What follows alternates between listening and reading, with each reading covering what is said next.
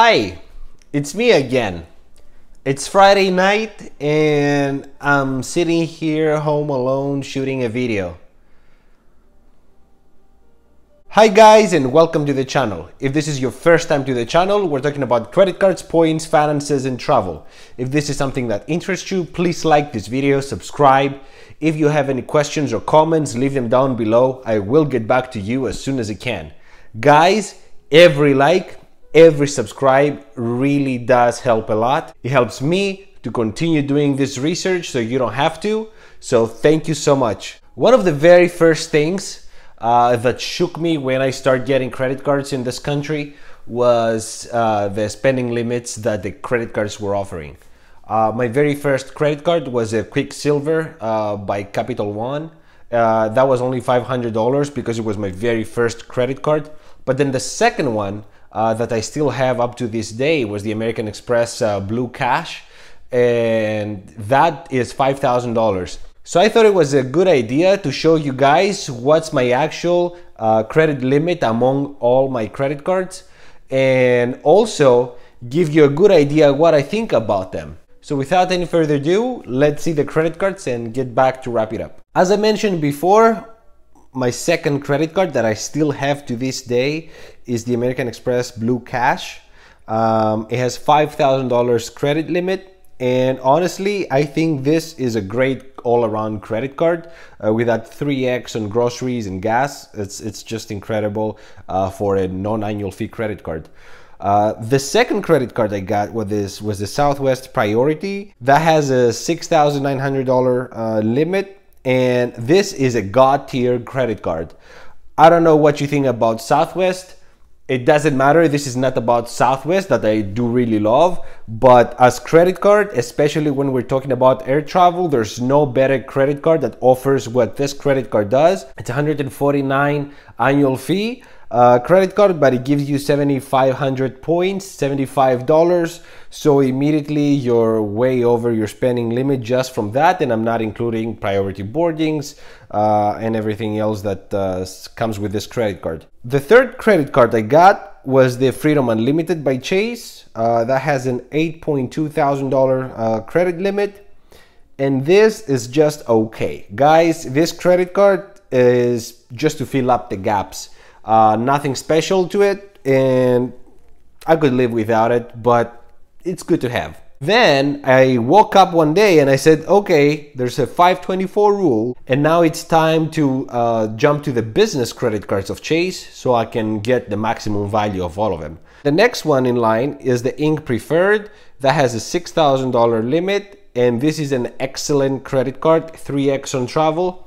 The same as the Reserve. So this is the credit card I get always with me when I travel, especially internationally. After this, I got the Ink Unlimited. This is the same like the Freedom Unlimited, 1.5 on everything, so it's just an okay credit card. Only $3,000 spending limit, and these spending limits, keep in mind, they're low because when I applied for this credit card, my business was only making like $5,000. So this is why they have low credit limits. My sixth credit card was the Ink Business Cash, and this is a very good credit card, guys. That 5x it has on internet, phone bills. It has 2x on gas.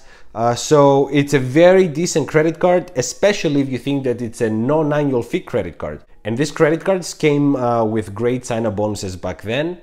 And I would suggest that you wait until you get these ones. I'm pretty sure they're gonna go back to their original offerings at some point. My seventh credit card is the God tier, my favorite hotel chain, the World of Hyatt. Guys, I don't know what to say about this credit card really. 9x every time you spend on Hyatt, 1 night free. It's just an incredible credit card. It's an incredible hotel chain. I really enjoy them. It's God tier. It's up there. 5,000 limit, so not too much, but okay, it's decent. My eighth credit card was the Freedom, and this is an excellent credit card. 5x on rotating categories, no annual fee credit card, incredible. $9,700 my spending limit on this one. And then I changed my Sapphire Preferred to the Freedom Flex. So 7,200 is the spending limit. This is an excellent credit card like the Freedom. It's redundant, but I didn't want to just cancel it because it would drop my overall limit and it would hurt my credit score. So there wasn't really no reason why not to downgrade to a Freedom Flex. My next credit card, American Express Gold.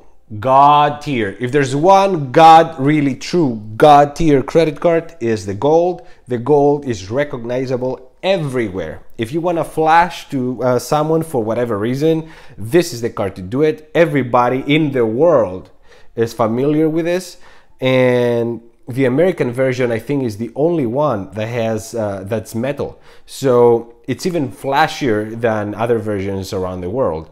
So yeah, it's the credit card to go. The spending limit, I have it as 10K, but keep in mind that I called them because for some reason I don't see that option on my phone to check the limit.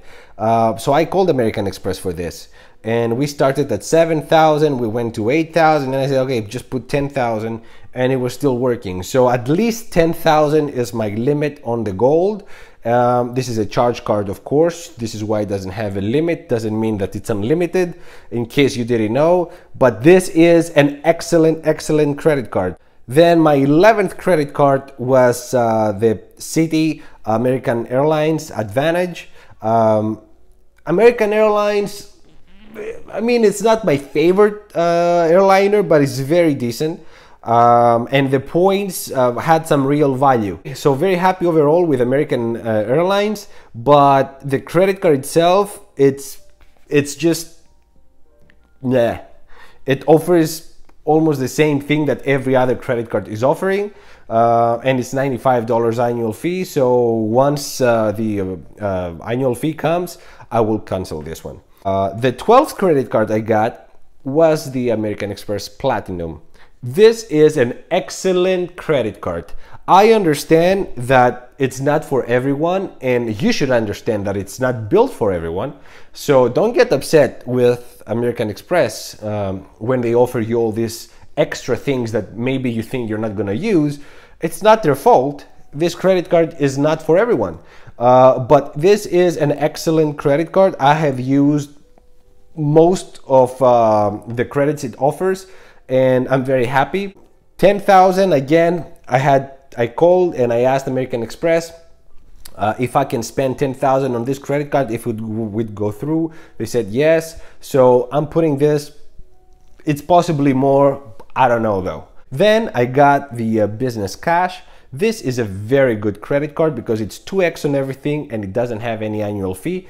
It gets American Express MR points, so it really feeds both the Platinum and the Gold, and it's a must-have for a trifecta in my opinion.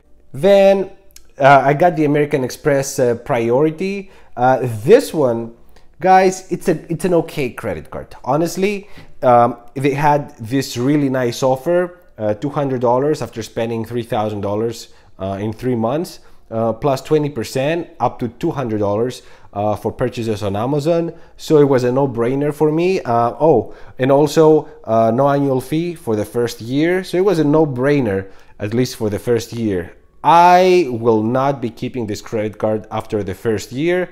So, okay, $12.4 thousand is the spending limit. This is the highest I have possibly in the whole collection. And then lastly, last week I applied for the Citi Premier, and it has 80,000 points, $800 cash value. So it's a no-brainer. Again, another credit card, only 3,000 limit on this one. So not very happy, but it's an excellent credit card. It has 3x on gas, restaurants, travel for $95. It's an excellent credit card, honestly. So this might end up being a keeper for me. We'll see. So what's the total credit limit I have? $100,900. $100,900. So yeah. I remember how excited I was when I got that very first American Express Blue Cash, and I had $5,000 and went from 5,000 to over 100,000 right now, and possibly more. So yeah, if you feel comfortable saying it, please write it in the comments below. I would love to know what's your total spending limit on all your credit cards, and how many do you have? I have 15 credit cards. So 100,000 divide by 50, well, we have a decent amount, about 7,500, right? Like 6,500. No wonder I'm not a mathematician. Please like, subscribe, especially subscribe, guys. It really does help me. Thank you so much. Until the next one, ciao.